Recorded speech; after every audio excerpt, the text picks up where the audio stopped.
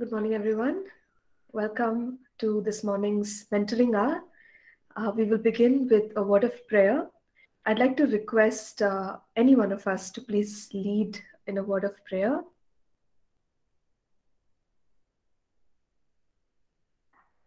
Divya, would you be able to lead us, please? Sure, Pastor Nancy. Thank you. Thank you, Lord. Thank you, Father, for this wonderful time that you've given us, Lord. Thank you, Father, for this opportunity, Lord, to ask questions, Lord, to get, Lord, your wisdom, Father, into all the questions that we are having, Father. Thank you, Father, for the pastors. Thank you, Lord, for all those who are joining. Father, Lord, bless each one of us, Father. Let your presence be with us throughout this time. In Jesus' precious name we pray. Amen. Amen. Well, thank you. Thank you, Divya. As we're all aware, the mentoring hour is a great time for us to ask questions. These questions can be pertaining to the things that we are learning in the course, or they can be questions outside of the course. It can be questions from daily life. If there are any questions, then please do post it on the chat, or you could please unmute your mics and go ahead and ask these questions.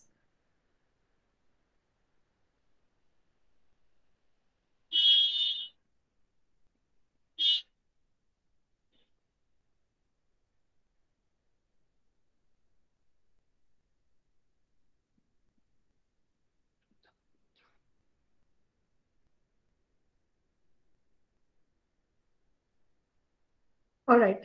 So even as we wait for people to share their questions here, I just thought I would ask what different ones of us are learning in our journey with the Lord.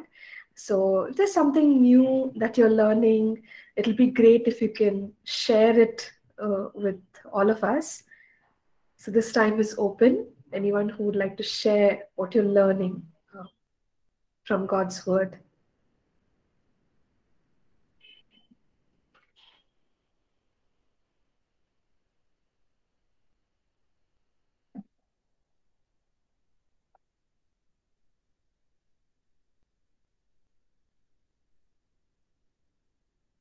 Okay, once again, I think I will ask Divya. Divya, is there anything new that you're learning in this season?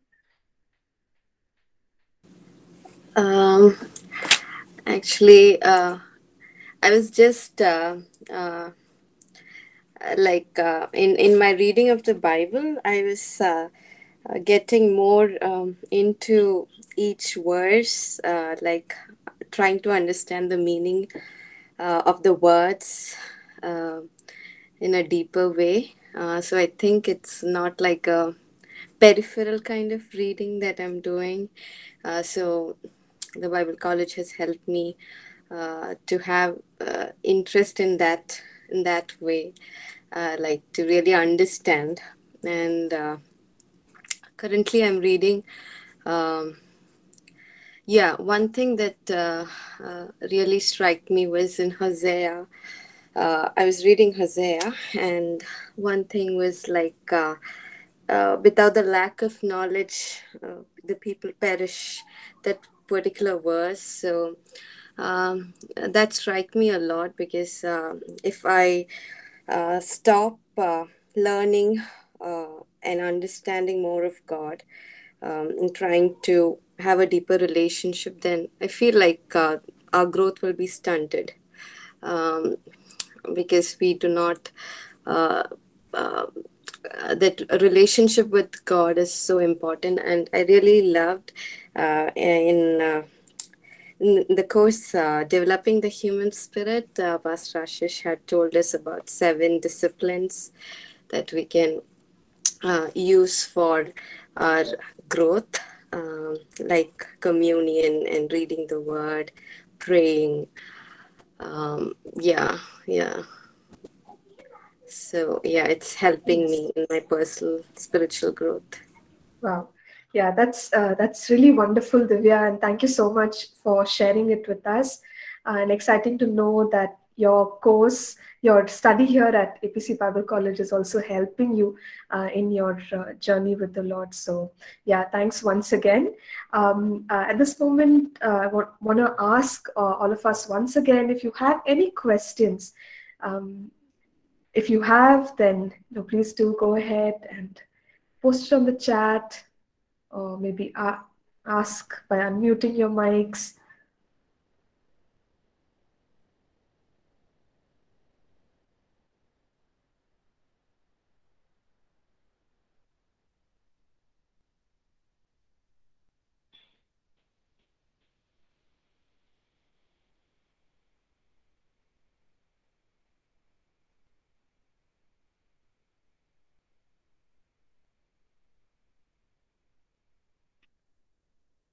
All right.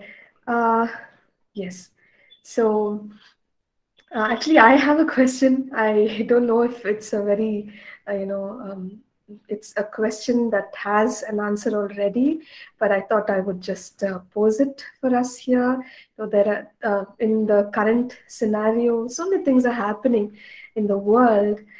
So I was just asking myself this question, how do you understand the things that are unfolding? Currently we have a situation that is happening between two particular countries.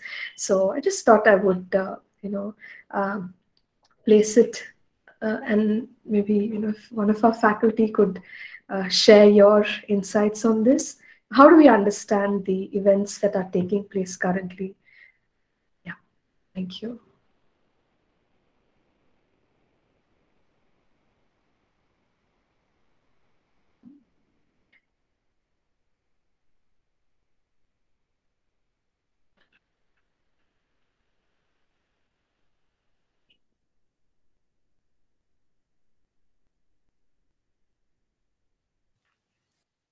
Okay, Yes, Pastor. I'll just Thank share you. some thoughts, and Yes, please. others can also share. So, Thank you. yeah, so we're seeing Russia invade Ukraine, and we're seeing just one other European country, Belarus, who's kind of, just aligning themselves with Russia. And then, of course, we're also seeing some other countries that are non-committal, like China, India, who are not, they're just trying to take a neutral stand, especially China. Um, and then of course we're seeing how a lot of the European Union, the countries in the European Union, as well as North America, and who are coming together in a very very uh, united way to counteract what Russia is doing. So I think all of this is very interesting, especially when you look at what will be played out in Bible times, in the end times, as given to us in Scripture. When we, especially when we look at the build-up towards Armageddon, the final war, we know that the Scriptures do reveal to us that, and this is in Revelation 16. That towards the end of the 7-year tribulation, the nations of the earth will be uh, will move against or towards Israel as a nation, and that's the buildup of the war towards Armageddon. And and if you just see how all of that plays out, how the Antichrist comes into power, and how he actually unfolds that. And you look at what Daniel has revealed, he talks about 10 leaders coming out of the former Roman Empire, which largely is the area, that covers the European Union as well as other parts. 10 leaders coming there, and then one leader coming out who will then subdue 3 others. And I'm not saying Putin is an antichrist, but I'm just saying you can see that kind of dynamic already happening, how Putin has in some way subdued the president of Belarus, meaning he's just having him like a puppet. So very much like that, the Antichrist would subdue 3 of these 10 leaders. They will just fall in place with him, and they will give him, the means to come into power, and the Antichrist, and then his all-out attack is against Israel. Now here today we are seeing Putin just going against Ukraine, the Ukrainians, I mean, for whatever reason. But you see so much of that in the Antichrist going out against Israel. And then we see Ezekiel 38:39 shows how Russia would move from the north against Israel. It'll have its allies, including Persia, which is modern day Iran, Turkey.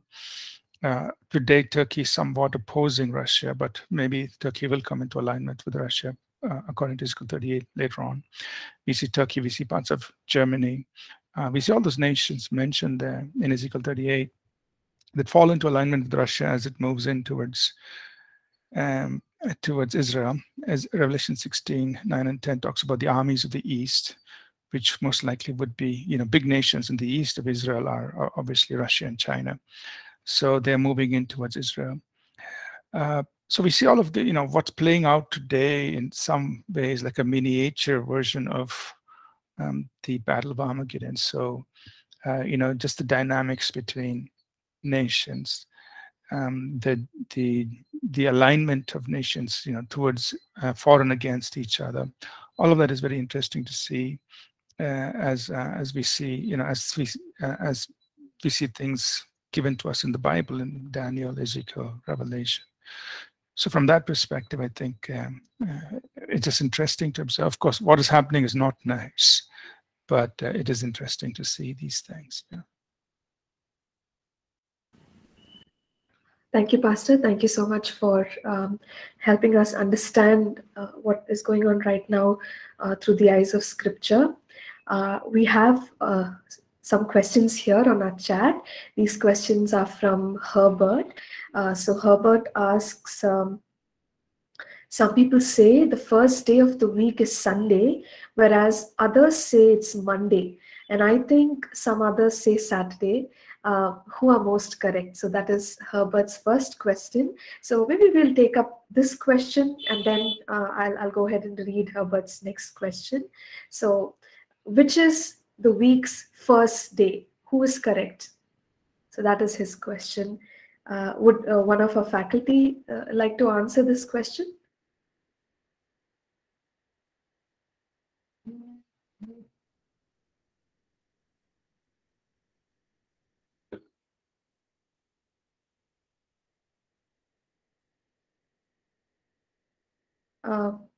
Pastor Paul, any insights, thoughts on this question?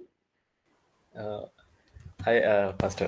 I'm not really sure about this, so sorry. All right. Yes, thank you so much. So then I'll just leave it open to any of our faculty to please take this.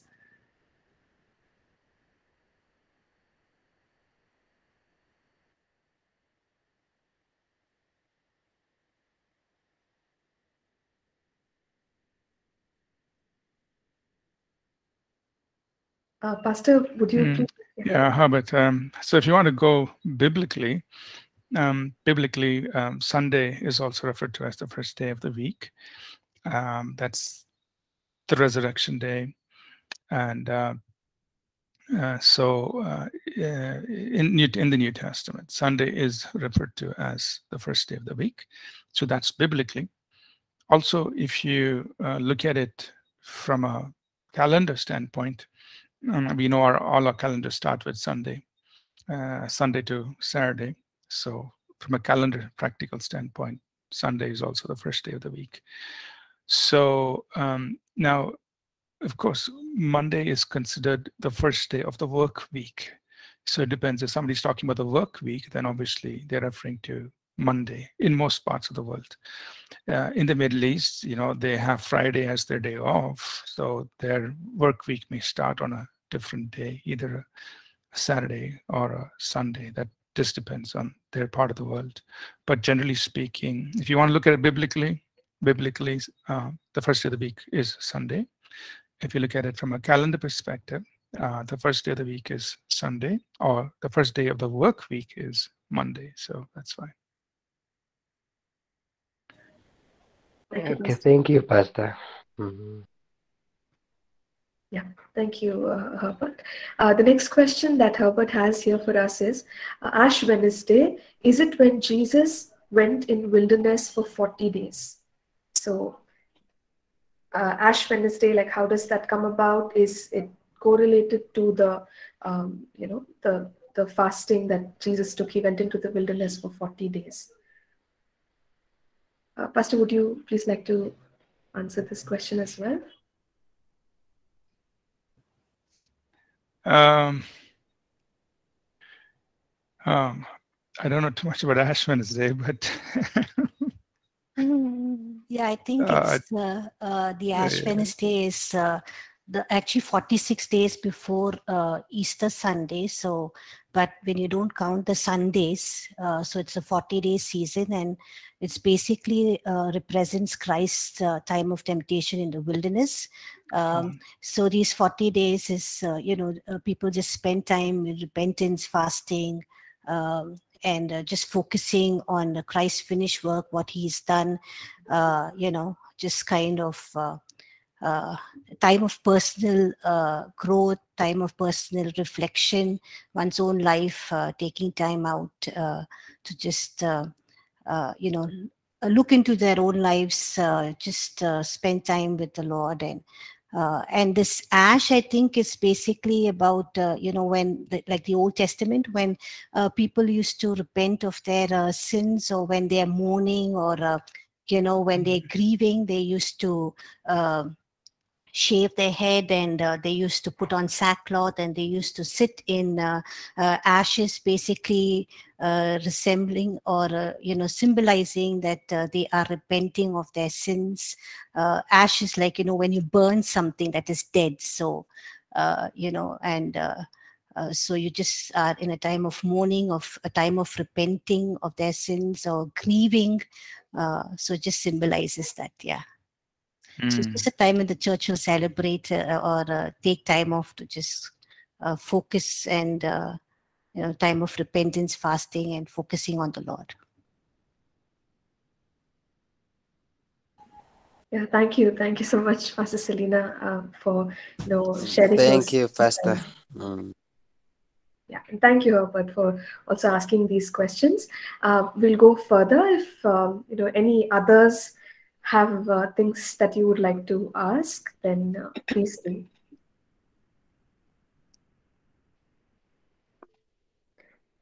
Yes, Divya, I see that you've raised your hand. Please go ahead. Thank you, Pastor Nancy. My question is from Hebrews chapter 9, which I'll just, it's talking about the tabernacle and how the lampstand, the table, showbread, all these are arranged. And in verse 4, it talks about the altar of incense and the Ark of the Covenant within the most holy place. In Hebrews 9, verse 4, I'll just read the verse 4, which had the golden censer and the Ark of the Covenant overlaid on all sides with gold. And it just keeps telling about those things in the sanctuary, right? So my question is, like, when we read the Old Testament, we get to see that the altar of incense is outside the most holy place, like it is in front of the veil. But here in Hebrews chapter 9, it is mentioned that it is within the most holy place. So I had a question: why has the author deliberately mentioned that way? Is there any importance? Thank you. Yes, thank you, Divya. Thank you so much for that question. So, Divya is asking about the position of the altar of incense, whether it is in the holy place, or the most holy place. So, why has the writer of the Hebrews included it here in the most holy place? Okay, if any of our faculty would like to answer that.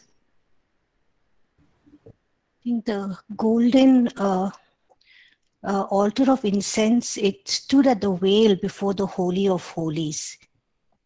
So that is where it was placed. It was placed at the, just stood at the veil before the Holy of Holies. I think in the Holy of Holies was just the Ark of the Covenant. So if you look at various translations, I don't know which translation she's read. Maybe we can see various translations and see. This is NKJV, Basalina. Okay. Yeah. But this the golden altar of incense is just placed at it stood at the veil before the Holy of Holies. Yeah. And was used to burn incense. And I don't think it's in the Holy of Holies, because the high priest would go only just once a year Right. to make the atoning sacrifice for the sins of the whole Israelite race. So, and he would make a sacrifice for himself first before he goes in. So, Yeah, that's right, Basalina. In Hebrews 9:4, it is not very clearly mentioned. At least in my version here in NKJV, it seems as though it has been mentioned. It is within the most holy place. Yes, you're right, because even in the NIV it says that behind the second curtain was a room called the most holy place, which had the altar of incense. But actually it was placed there. Pastor can add in more. Okay, I'm just I'm just guessing. Okay, this is not a I wouldn't call this a Bible answer. So what Divya pointed out, and it's a very good observation, is that in the tabernacle of Moses, in the inner court, we had the table of the showbread, the altar of incense, and the candlestick. And then in the most holy place, that is behind the second curtain, there was just the Ark of the Covenant that was in the tabernacle of Moses. Whereas in Hebrews 9, as Divya is pointing out, we can see very clearly the writer of Hebrews is talking about the altar of incense as being behind the second veil, which obviously means the most holy place, right? So, this, it seems to be a little contradiction, because we know in the tabernacle of Moses, the instructions God gave him, the altar of incense was actually not in the most holy place, but it was in the inner court. So whereas here he's positioning the golden censer as being in the most holy place. So I don't know, what the writer of Hebrews, why he was doing. I mean, why this discrepancy? But what I would like to, I'm just taking a guess here. I'm not saying this is the right answer, but what we know is when Moses was instructed to build the sanctuary, he was instructed to build a copy of what was already there in the heavens. So that means the heavenly tabernacle was already in place. That means the way God had set up the heavenly, his throne room and his place of worship in the heavens was already there. And Moses was supposed to make a copy of that.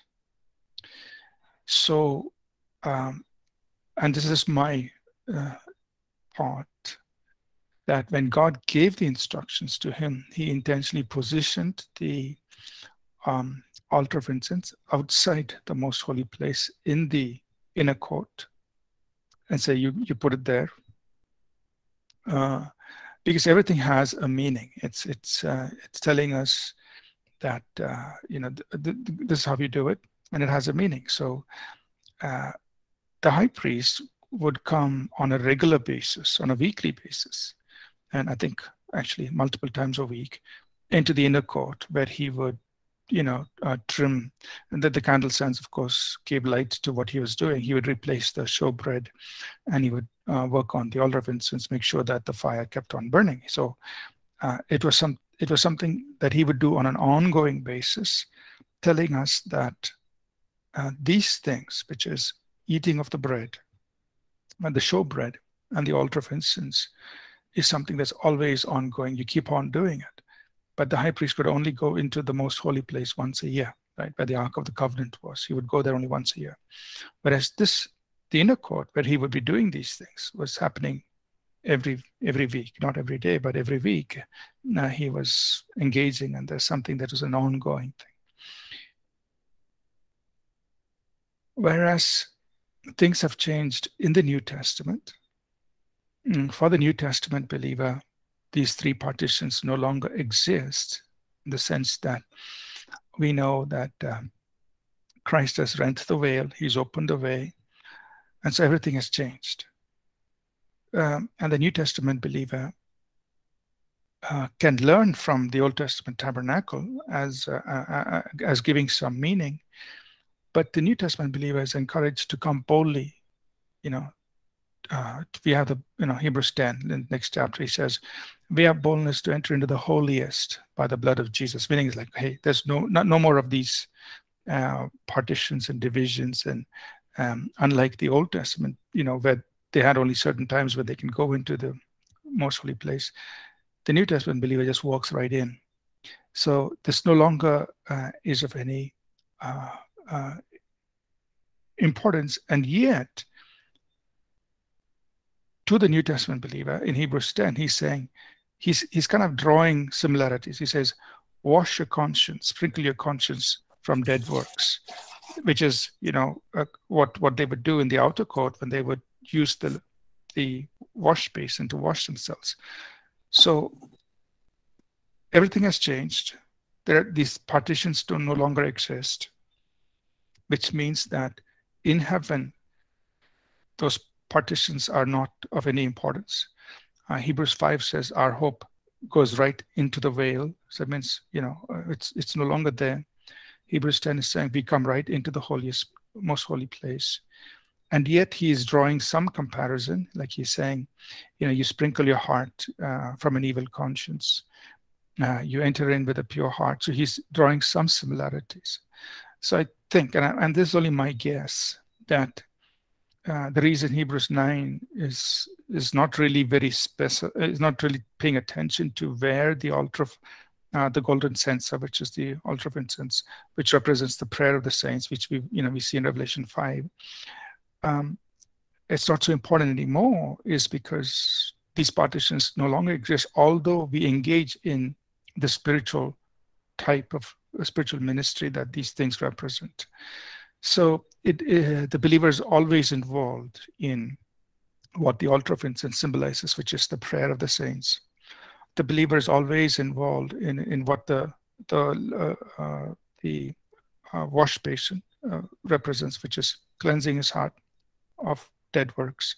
The believer is always involved in the brazen altar, which is a sacrifice. He offers his body as a living sacrifice. He also offers up spiritual sacrifices. The believer is always involved in the table, the showbread, which represents the word of God. He partakes of the word of God.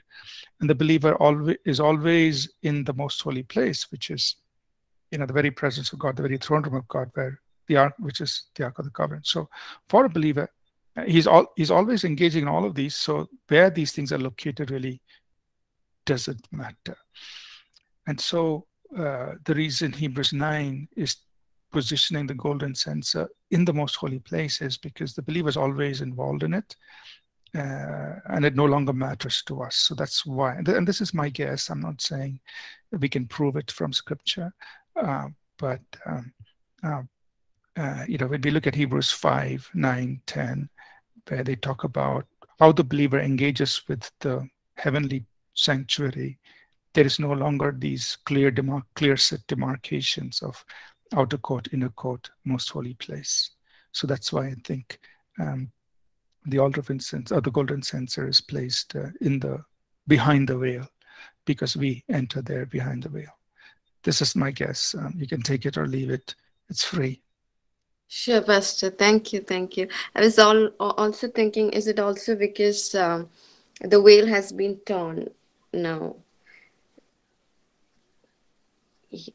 Yes. So for the believer, yeah, there's no more demarcation. The veil has been torn. Yeah. Hebrews 10 tells us. Yeah. Thank you. Thank you, Pastor. Thank you. Thank you, Divya, for the question. Thank you, Pastor, for explaining it so well to us. John Paul has a question. He says, can a believer invest in cryptocurrency? Okay, so anyone who is familiar with cryptocurrency, one of our faculty, if you could kindly answer John's question here.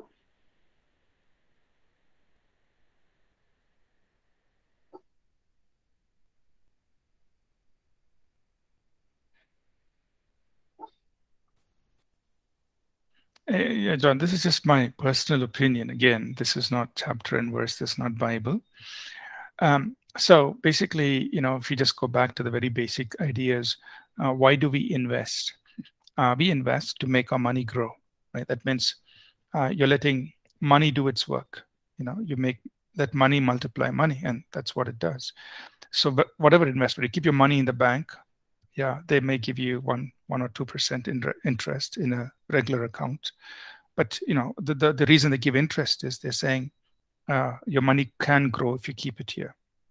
If you move to a fixed deposit, they say, okay, yeah, your money can make 5 to 6% interest if you keep it for a certain period of time. So again, they're encouraging money to grow. Money's doing its own work without you doing any work.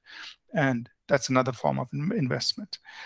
If you put it into the stock market, the mutual funds, they promise anywhere between 9 to 12%, 15%, 17%. Sometimes they make crazy, people may say 30%, which usually never happens. But so again, there's an incentive there, that is, your money can grow by multiplying itself if you invest. But of course, there's all risk. There are different kinds of funds, and there are risk involved in different things. So they're just saying, if you are willing to take risk, well, you may get a higher return. It may multiply at a higher rate, but it's a higher risk, right? So similarly, why do you buy property? Why do you buy land? It's again an investment that you put money in to buy a property, and then the value of the property increases, and so the value of your money increases, and then maybe 5 years, 10 years, 20 years, whatever you want to do, you could sell the property, whatever. So basically you're making money grow by letting money do its work. So every form of investment, whether these things, and then nowadays there are so many other kinds of investments that are available. For instance, you can invest in commercial properties, and so many kinds. You can invest in gold, or precious metals, or you can whatever. There's so many different kinds of investments that are available today. So cryptocurrency, the name sounds bad, crypto, but it simply is another form of investment, another place where you could put money and expect money to grow. And because of maybe the last 5, maybe 10, maybe more recently 5 years, because it seems to be you could get high returns, so on and so forth. It's become a place of interest.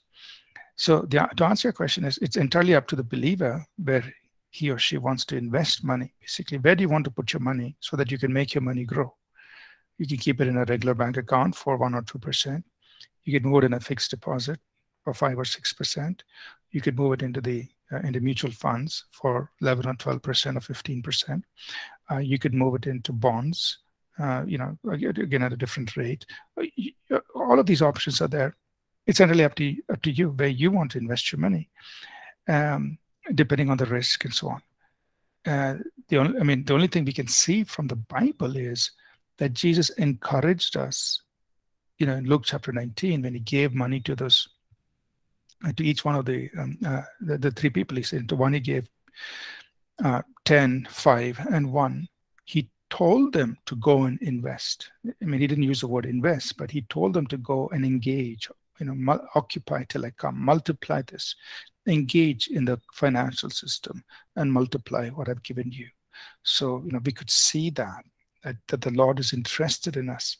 And for the one person who came back and said, Lord, I didn't do anything, he said, at least you should put my money in the bank, so you'd have got it back with interest. That's how we rebuke that person. So from the Lord's side, from God's side, yeah, he wants us to be good stewards with the finances. But where you invest is entirely up to the individual. And the only thing we should avoid is doing something that's wrong, unethical, illegal. But there's nothing necessarily wrong, unethical with cryptocurrency, except that it is deregulated. It's not regulated by governments as opposed to the other forms of investment. So there's a higher risk, right? It's like a free market. There's nothing wrong with free market. People are just trying to create something that's open and accessible for everybody. So that's a huge difference. It's unregulated, whereas other forms of investment are regulated by governments. So there's a higher risk here, but they talk about higher returns. So the answer to your question is, you're free to do whatever you feel. Okay. Sorry for that long lecture, but. Thank you, Pastor, and thank you, John. I think your question is answered. I can see your comment here on the chat. So we'll continue. We still have some time. So if there are more questions, then please do ask them, and our faculty is here to answer them for us. Pastor Nancy, Divya had raised her hand up. Yes, okay, Divya, is that a new question that you have? Thank you, Pastor Lena.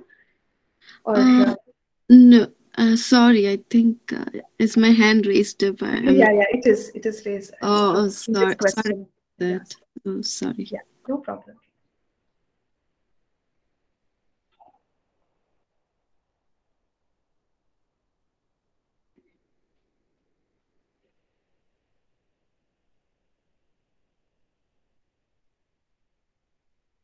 Any other questions? Anything that's anything about our personal lives, our walk with the Lord, or anything that's going on around us? Yes. Avni has a question for us. Avni, okay, she's posted on the chat. She says, Pastor, can you explain Colossians 2:17 through 23, focusing on verse 18 and then verse 23? Does it have anything to do with the Lent season? Okay, I'll quickly get this passage for us.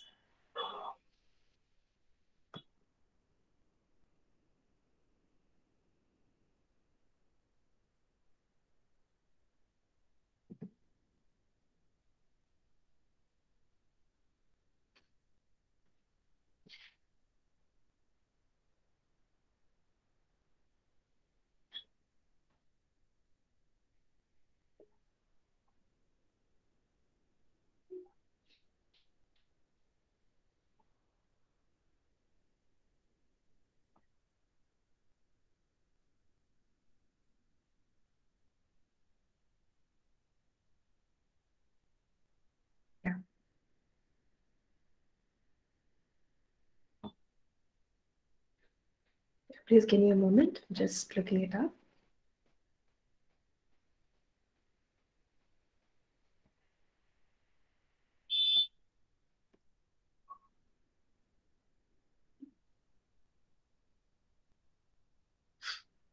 Okay, for some reason I'm stuck with the amplified version. It doesn't seem to change, so I'll just post it in the same version here.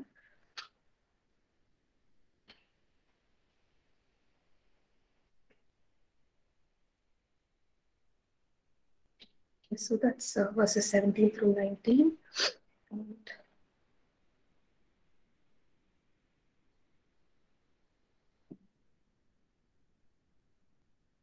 20 through 23 from Colossians chapter 2. So this passage says, such things are only a shadow of what is to come, and they have only symbolic value, but the substance, the reality of what is foreshadowed belongs to Christ. Let no one defraud you of your prize your freedom in Christ and your salvation by insisting on mock humility and the worship of angels, going into detail about visions, the claims he has seen to justify his authority, puffed up in conceit by his unspiritual mind and not holding fast to the head of the body, Jesus Christ, from whom the entire body, supplied and knit together by its joints and ligaments, grows with the growth that can come only from God. If you have died with Christ to the elementary principles of the world, why, as if you were still living in the world, do you submit to rules and regulations such as do not handle this, do not taste that, do not even touch? These things all perish with use, in accordance with the commandments and teachings of men. These practices indeed have the appearance that popularly passes as that of wisdom in self-made religion and mock humility and severe treatment of the body, but asceticism, but are of no value against sinful indulgence because they do not honor God. So, Avni, your question with regard to, you said more specifically verse 18 and 23. Okay, so basically what Avni is trying to say is that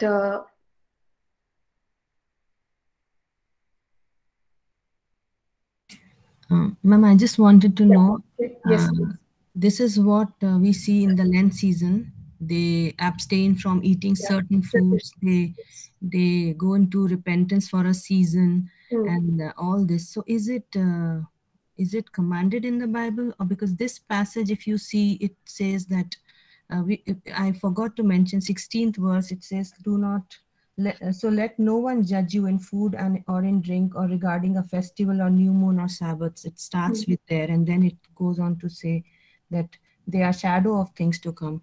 So I just wanted to know if there is any connection of Lent season with this passage, or this is separate and Lent is a separate thing. So just wanted to know that. Okay. Yes, thank you, Avni. So basically what Avni is asking is, now that we have freedom in Christ Jesus, Paul is, Paul is letting the Colossian believers know that they must not get, and they must not lose that freedom by entangling themselves in certain practices which are not really, necessary for salvation. And also he goes on to explain, the way he talks about certain practices that people held, but they, again, in no way really, are required in our worship to God. So that is Avni's question, and she asks whether Lent, the practice of Lent, is something that this passage is talking about. So if one of our faculty would like to answer, Pastor Selena, would you have any thoughts on this? Actually, in verse 16, Paul is saying here that, much of the ceremonies of the law of Moses, consisted in distinction of meat and days. And, it appears that that those who keep those distinction, it's not necessary now because Christ has come. He has cancelled all the ceremonial law, and we don't have to keep it. So Paul is writing and saying that let man not impose these things upon you, because God has not imposed them. And that the life that is centered on Jesus and what he did on the cross has no place for legalism, whether it's food, drink, or special days or festivals. So that is what he's basically trying to tell them here. And about the angels, there was this false teaching that was happening at the church at Colossae, when they felt that being humble was a way of humility, was actually worshipping of angels. But Paul is saying that it's not the worship of angels, but worshipping Jesus and what he has completed on the cross. When it comes to thinking about, looking at this context and what it has to do with Lent. Yes, we don't have to celebrate this Lenten season, but actually, the church does, I think, because it is a time when we can get people's attention to focus on the cross and what Jesus has basically done on the cross. So when Paul is writing to the church at Colossae, he's saying, don't celebrate these special days and about how to fast and observance of food and other rituals. And the kind of meat that you have to eat, which is accordance to the law of Moses, but focus on what Christ has done in the finished work of the cross. So I think what the church is really doing during this Lenten season is, they are focusing on the cross, on what Jesus has done. So on various topics around the cross and drawing people's attention. So it's a good time of a learning for people, especially the traditional church, where topics like sanctification, redemption, justification is not taught, or people don't know. It's a much detailed study that they do during the Ash Wednesdays and during the season of Lent.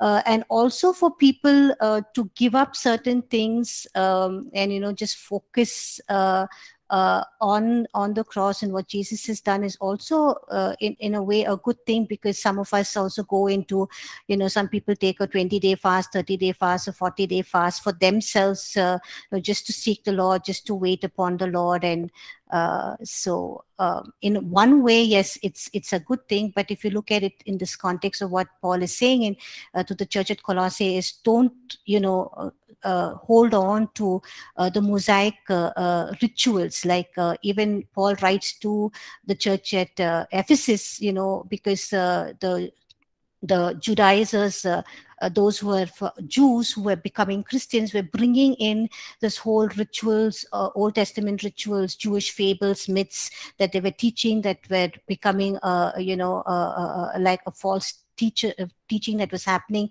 Also about circumcision, they were saying that those who believe in Jesus, all of the Gentile believers have to be circumcised, and it was and Paul was saying it was not necessary. So in that ways, yes, there are certain rituals which we don't have to follow of the Old Testament law.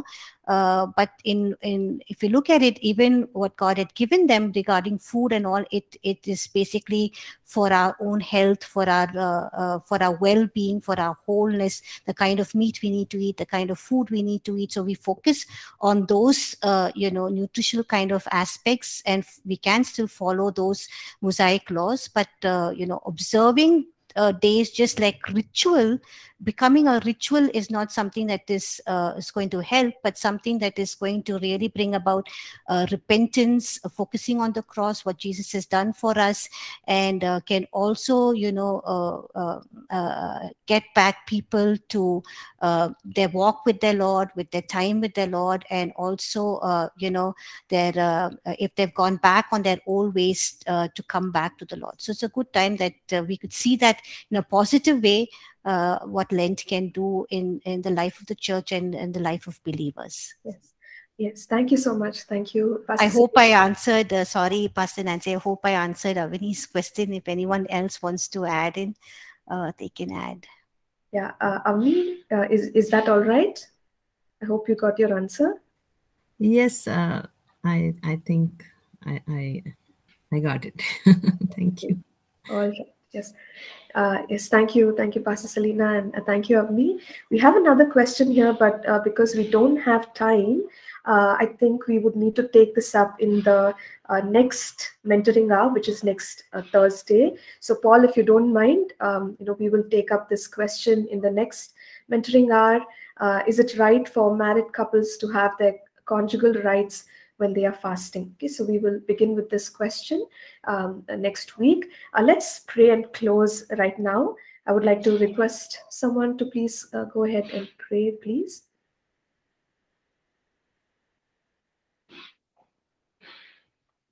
Pastor Selena, would you? Yeah.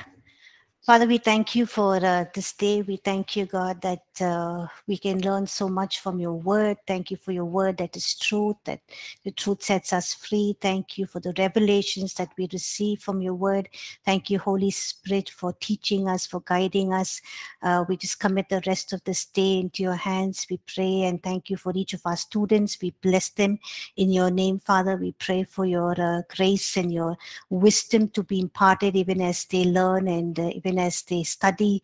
We pray for all of us as faculties, God, that you would enable us, strengthen us, give us your wisdom so that we can teach and use your word effectively, God, to minister to the lives of people that we are ministering to. We thank you for hearing our prayer. We give you all the glory and honor and praise. In Jesus' name we pray. Amen. Amen. Thank you. Thank you, Pastor Selena. Thank you, all faculty and students, for joining in this morning's mentoring hour. God bless you. Have a wonderful day, and we will meet again tomorrow for the Supernatural Hour at 8 a.m. So please do join in. Thank you, and bye for now.